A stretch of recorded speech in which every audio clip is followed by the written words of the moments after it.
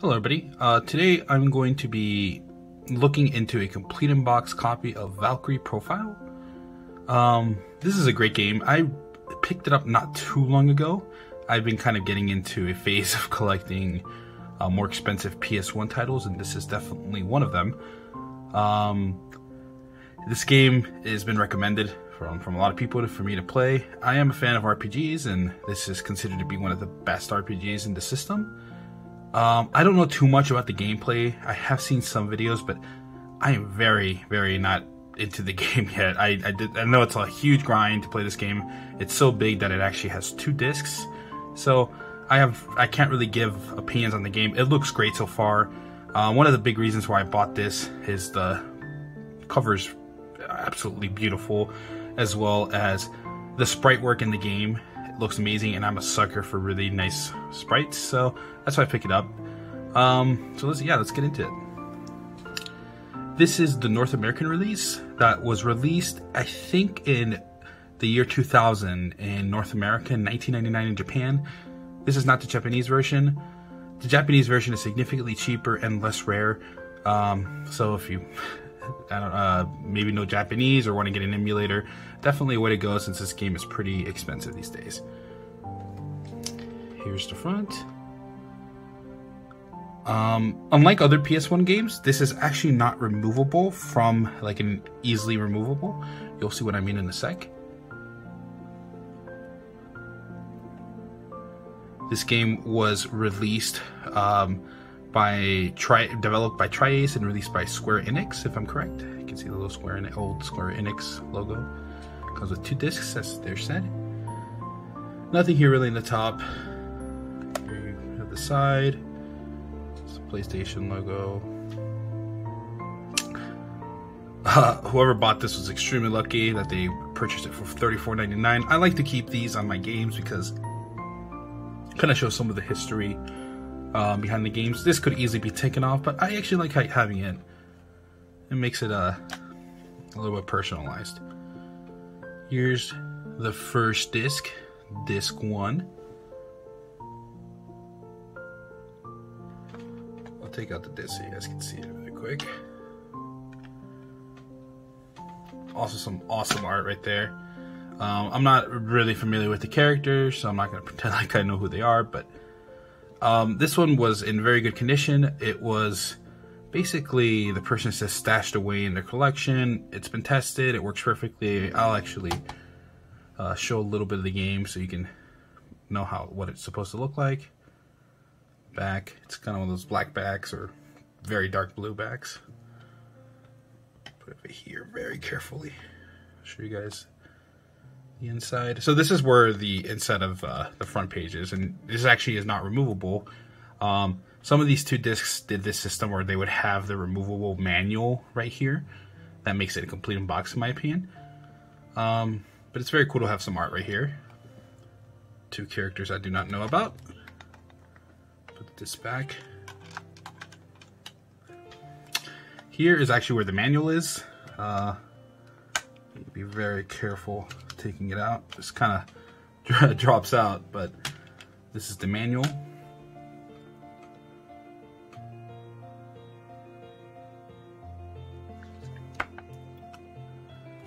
I love these manuals because they have some very cool art, instructions, some of the lore, like right here, some of the character backgrounds, and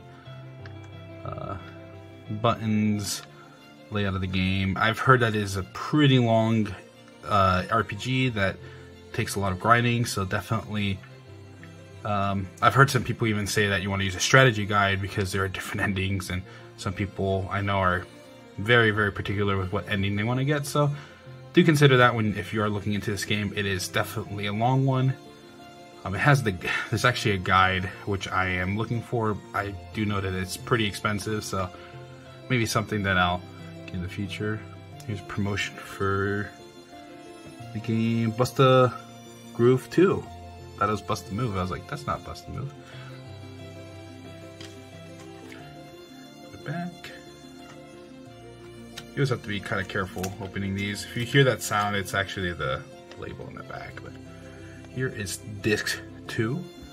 This game was so big and so deep and in depth that I needed 2 discs. It'll load your previous memory file into disc 2 so that you can progress the story. If I am correct on that, let me know. If I'm wrong, also let me know, I guess. But that's from what I've been reading online. Some more characters. I love the type of 90s you know, fantasy look, maybe like some type of anime look if you're into that. A little Square Enix logo there in the bottom. Okay. Here's the disc.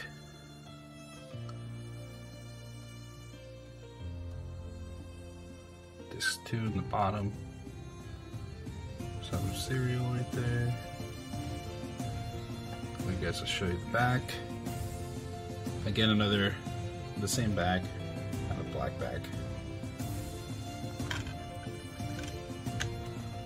Actually, let me see. I'll give you guys a better look at the front disc. I actually didn't really do that, so let me do that really quick. It says disc 1. Non-transparent Valkyrie. Get a very beautiful game, like art-wise. Even the cover and stuff has been great. I've heard that the game itself is very, very well made and very aesthetically pleasing. So one of the reasons why I got it. The Gods at War. Here's the back. These are from the creator of the Star Ocean: The Second Story, another great game that I do have. If you want me to review it or open it, let me know.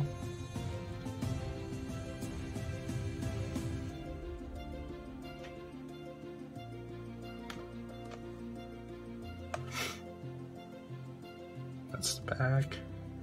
Some of the screenshots of the game, the fights, in typical RPG format, turn-based.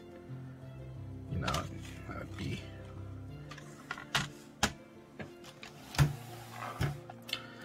This is kind of a scuffed way to do it, but I'll boot up the first disc, show you what you're supposed to see. This is the LCD PS1, one of my favorite things ever. Honestly, if you have a PS1, I'd recommend you try to pick up this little screen. It's awesome if you want to play on the go, or if you just want to play on the desk and not have to be plugged into a CRT TV.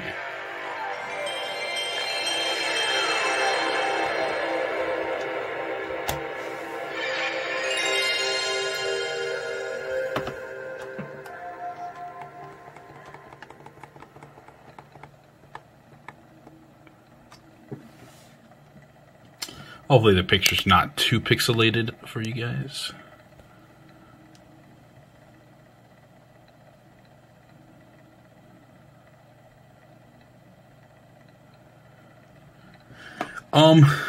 I'll continue. I'm pretty sure this won't be much of a spoiler. Yeah, I'm actually like brand new at the game, so it won't be much of a spoiler. I'll just start it and show a tiny bit of the intro, I guess.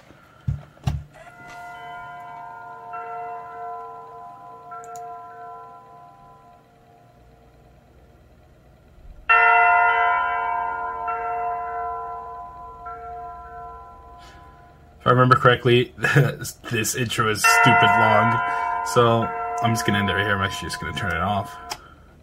But yeah, that is my unboxing of Valkyrie Profile. I've heard only great things about this game. I've heard that it's extremely rare and desirable because it's such a good game, and with less than 100,000 copies sold in the US, and I guess somebody posted that only around 70,000 copies are still actually working. It's pretty rare when you consider other popular games selling, you know, hundreds of thousands to millions of copies. This is a pretty rare game, and there's really, it's not hard to see why the price is going up a lot. I usually like in the end of these videos to kind of say what the prices are right now, but just know that this could be a lot more or a lot less in the future. Video game prices have been crazy lately, and they seem not to be going down anytime soon, but I could be wrong. This today is August 13th, 2021. So if you're watching this in the future, that's a lot more or less, and no, that's why prices can change drastically. This game right now is priced at around $320 complete in box. I've been seeing copies go for a lot more or a lot less, depending on the condition. A copy like this, I guess, that is in very good condition, has no cracks whatsoever in the box, could probably fetch a little bit more. But you could probably find one for under actually $300 if you don't mind having a couple cracks and maybe a missing manual or something. But yeah, that'll be it for this video. Let me know if you guys want a specific game for me to open and review a little bit. I've been collecting a lot of PS1 lately and PS2. So if you have anything in mind, let me know. I also have some GameCube and Game Boy Advance. Thanks and have a good one.